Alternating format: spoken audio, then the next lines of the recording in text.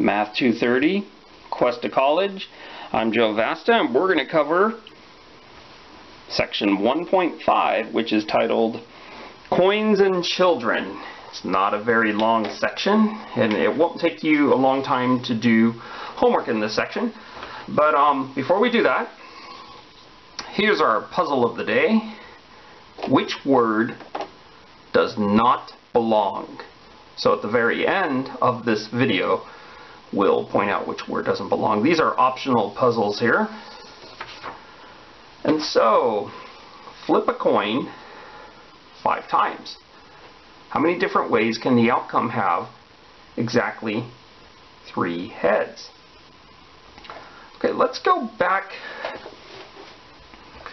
to when we were doing direct routes. And let's just do this problem here.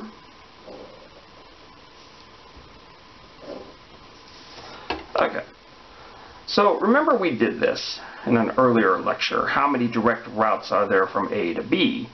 And what you would do is you would say, when we first did this, we would say a direct route would be like, let's just say up, up, right, right, right. So let me write that. Up, up, right, right, right.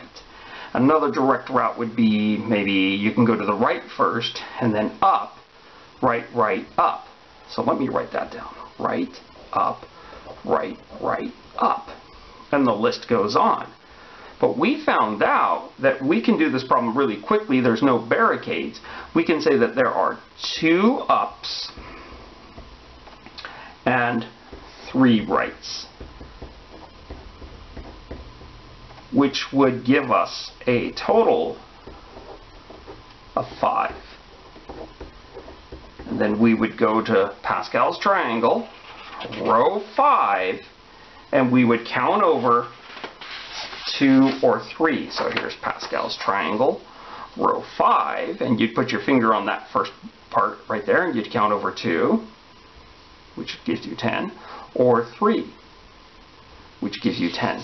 And so then there are 10 possible direct routes from A to B.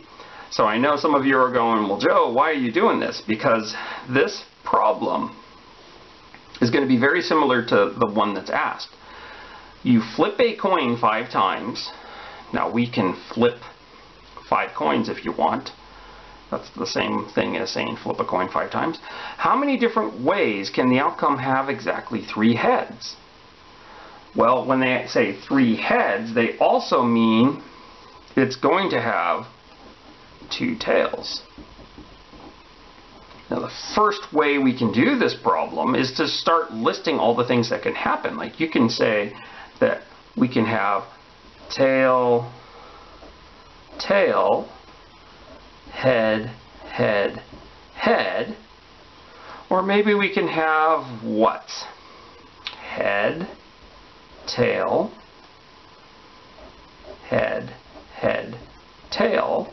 So there's got to be 3 H's and 2 T's when you write this out. Does this look familiar?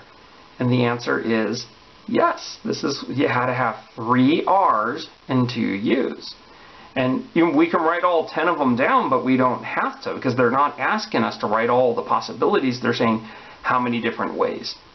And so since we're flipping a coin 5 times, that's the row you go to, row 5. And then because it's 3 heads, you move over 3. So I'm going to circle this problem in orange. We're going to go back to Pascal's triangle. We know the answer. So you would, if you had a problem like this, you flip a coin 5 times, go to row 5, 3 heads. So I go 1, 2, 3. There it is. So remember the first row of Pascal's triangle is called row 0. That's why this one's called row 5. And then the first entry is called entry 0. So I moved over 1, 2, 3 to entry 3. See, entry 0, entry 1, entry 2, entry 3. And so that's how you do the problems. Of course, you could have counted over 2 because you had 2 tails. When you do your homework in 1.5, once again, it should not take a long time. Let's go ahead and do 2 more problems from 1.5. Flip a coin 8 times. We're going to circle this one in green.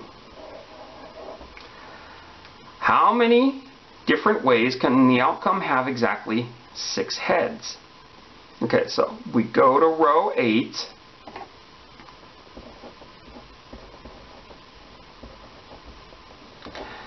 And count over 6. So let's do that. Row 8, which is the one that has the 8 in it, and I'm going to count over 6, not counting that one. So a common mistake is people go 1, 2, and that you're going to get the wrong answer. So here's row 8.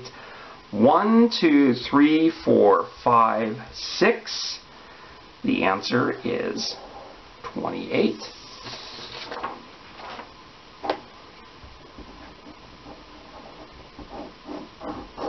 And that's how you do that. Now, could we have started listing these out and go heads, heads, heads, heads, heads, heads, tails, tails? That's one way. And then you can go heads, heads, heads, heads, heads, tails, heads, tails. That's the second way. You'd have to count 28 of those, and that's not fun to do. Okay, let's go ahead and do our last problem. This section was called Coins and Children. So we'll do this one in blue, and I'm not going to write row and count over, but it's just like the coins, heads and tails, except now we'll say girls, see 4 girls, and boys. So how many ways can a family with 6 children have exactly 4 girls?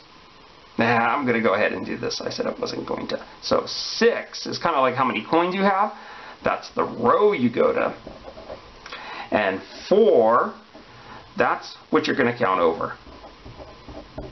Now, when they have 4 girls, then we can assume that, just to make things simple here, that there would be 2 boys.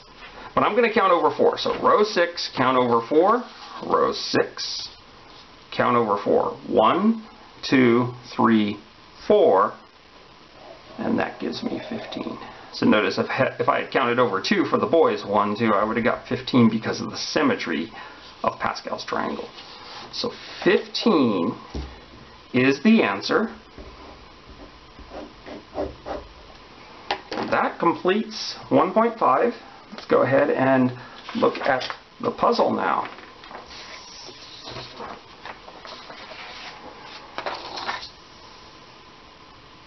Which word does not belong? Now, know that you might be working on these and you might actually end up getting another word that doesn't belong, and you're just seeing something differently, something that I haven't seen. So the word that does not belong, the way that I'm looking at it, stand. Why? Because all the other words remain words if you take the first letter off. Train, rain, and then the next one, wheat, heat, ever, nail, hat, tar, eel. If you take an S off that, tanned, I don't think you can find that in the dictionary. So this completes chapter 1. So not only 1.5 is done, but chapter 1 is done. And just a reminder, when you're studying for the tests, each chapter has a chapter review. And the chapter review for chapters 1 and 2, because we're going to get into chapter 2 next, that happens to be a very good model for exam 1. So do your homework. Don't save up your homework till the last day. You want to get it done and get this stuff in your head. And I'll see you on the next video.